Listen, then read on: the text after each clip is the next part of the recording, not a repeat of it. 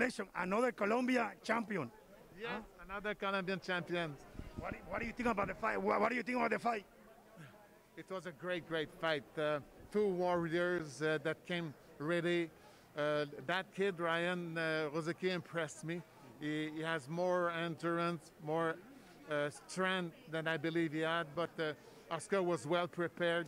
He used the proper strategy to smooth his opponent down, and he was also the sharper puncher of the two. So look,